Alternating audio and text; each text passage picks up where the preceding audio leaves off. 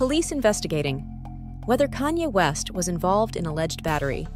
Police in Los Angeles have said they are investigating whether Kanye West was involved in an alleged battery. Officers were called to Sunset Boulevard around 12:30 a.m. on Wednesday after receiving reports of an incident, LAPD confirmed. West, also known by his rapper name Ye, was gone when police arrived. The alleged victim, an unidentified man, told officers that the U.S. star punched him in the face multiple times, a police spokesman said. Milo Yiannopoulos, West's chief of staff at his clothing and apparel company Yeezy, told in a statement that the incident happened after his wife Bianca Censori was allegedly physically assaulted. The assailant didn't merely collide into her. He put his hands under her dress, directly on her body, he grabbed her waist, he spun her around, and then he blew her kisses, Mr. Yiannopoulos said. She was battered and sexually assaulted.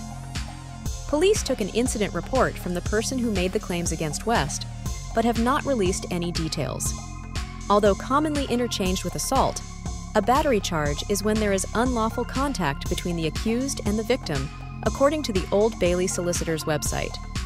Whereas an assault is when a person intentionally or recklessly causes someone to fear that unlawful force is going to be inflicted upon them. West married Australian architect and model Censori in 2022 after divorcing reality TV star Kim Kardashian following nearly 7 years of marriage.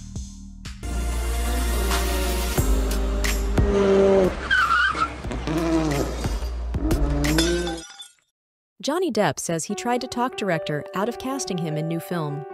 Johnny Depp has said he tried to talk the director of his new film out of casting him in one of the lead roles. The Hollywood star plays France's King Louis XV in historical drama Jeanne de Barry and attended the UK premiere in London on Monday evening. Depp, 60 years old, made his return to the red carpet for what is his first feature film since the conclusion of his high-profile defamation case against ex-wife Amber Heard in the US in 2022. The film follows the life of Jeanne, a working-class woman who uses her intelligence and allure to climb the social hierarchy, eventually landing on the radar of the king. The character is played by French actress Mai Wen, who is also a co-writer and the film's director. Depp spoke on stage at the premiere, saying he was surprised when he was approached about the film. According to Hollywood trade publication Deadline, the actor, who is from Owensboro, Kentucky, told the audience, "Instantly, what happens in your brain is that you go back to Eastern Kentucky. You realize that you come from the umbilico, nombril, the belly button of nowhere, and you're playing the King of France. It made no sense to me. I tried to talk her out of it. She wasn't hearing it, and she had great courage to take me into her cast." Jeanne de Barry received a 7-minute standing ovation when it premiered at the Cannes Film Festival in May 2023. The film is Depp's first major on-screen appearance following his lawsuits against Heard and the publishers of The Sun newspaper in the UK. In 2022, he successfully sued Heard over a 2018 article she wrote for The Washington Post about her experiences as a survivor of domestic abuse, which his lawyers said falsely accused him of being an abuser.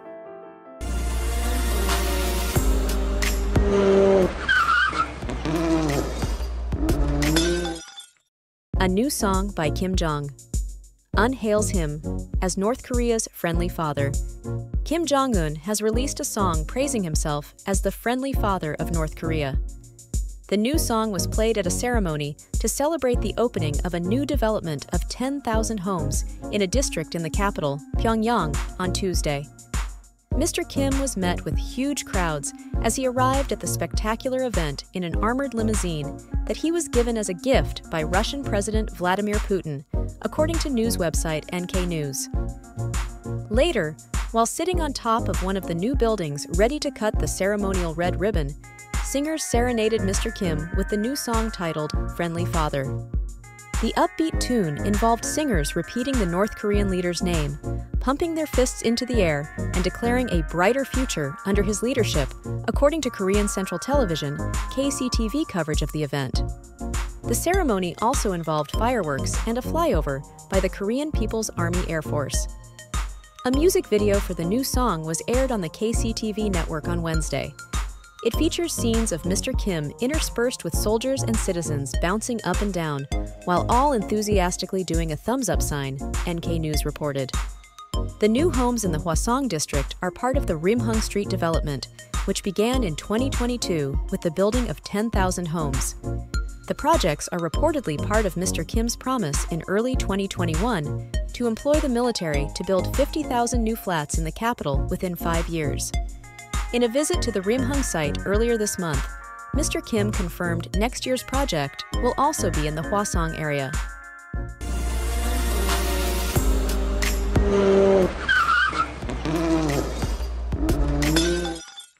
After sending Harry Styles 8,000 cards in less than a month, his stalker was jailed. A woman who stalked Harry Styles has been jailed and banned from seeing him perform. Myra Carvalho, 35 years old, who appeared at Harrow Crown Court sitting at Hendon Magistrates Court in London, was said to have stalked the 30-year-old English singer by sending him 8,000 cards in less than a month. She was sentenced to 14 weeks imprisonment after pleading guilty on Tuesday to a charge of stalking involving serious alarm or distress, a court official said. A restraining order lasting for 10 years was also imposed on Carvalho, who was also told she cannot attend any event where Styles is performing. Carvalho, who had been staying at a backpacker hostel in Kensington and Chelsea, southwest London, was also ordered not to contact Styles, directly or indirectly. She's been told not to enter an area of northwest London, which was described in the court, the official added. She was also ordered to pay a victim surcharge of $166.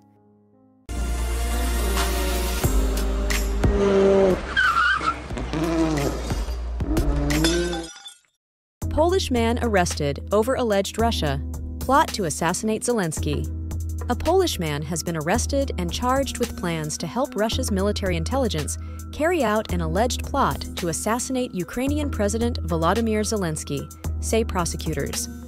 The suspect, identified only as Paweł K., was allegedly seeking contact with Russians directly involved in the war in Ukraine and planning to pass on detailed security information to agents about Rzeszów Airport in southeastern Poland. The man's tasks would help Russian special services plan a possible assassination of Mr. Zelenskyy, said prosecutors. He was arrested in Poland on Wednesday, the office of the country's national prosecutor said in a statement. If convicted, he could face up to 8 years in prison, the statement added.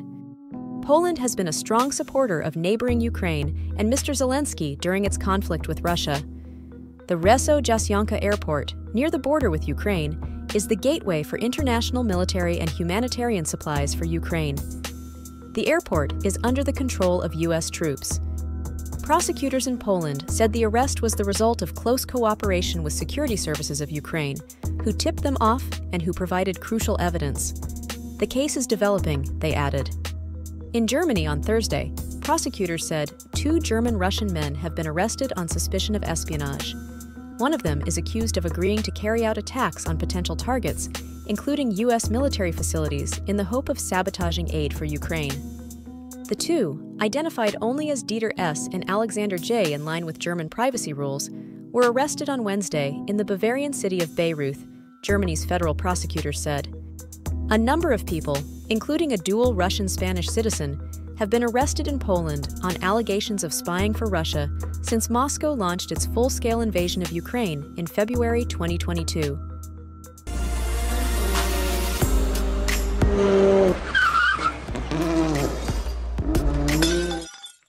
Secretive China is hiding military projects in space, according to NASA chief. China is hiding secret military activity in space, NASA chief Bill Nelson has claimed.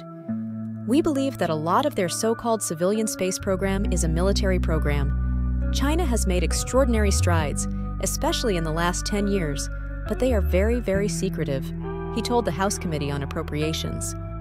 The NASA administrator was giving evidence during a committee hearing to sign off the U.S. Space Agency's $25.4 billion budget request for 2025. He was asked by the committee's chairman Hal Rogers about China's very significant investments in their space programs and how NASA would maintain its edge over China. We are in a race. The latest date they've said they're going to land on the moon is 2030, but that keeps moving up. It is incumbent on us to get there first and to utilize our research efforts for peaceful purposes. China could claim parts of outer space as its own territory if it were to land on the moon first. My concern would be if China got there first and said, "This is our territory, you stay out." Obviously, you don't want to interfere with each other, but don't declare that this whole territory is suddenly yours, said Mr. Nelson. The Artemis Accords is an agreement that requires space activity to be conducted for peaceful purposes and has been signed by more than 40 countries, including the UK. China has not signed these accords.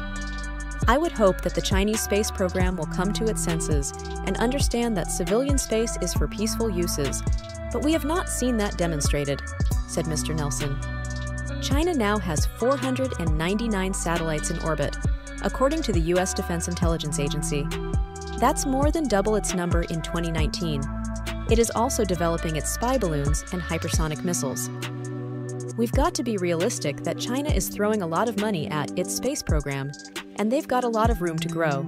Their science is good, their engineering is good, and the proof is in the pudding. They've now got a space station up there, said Mr. Nelson. China's Tiangong space station is permanently manned and was constructed over 3 missions in 2021 and 2022.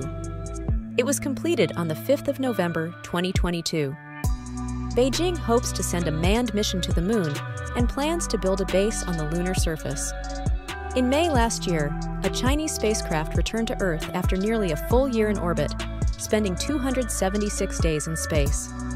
State media said the uncrewed spacecraft returned to the Jiuquan Launch Center in northwest China as scheduled. It first launched in early August 2022.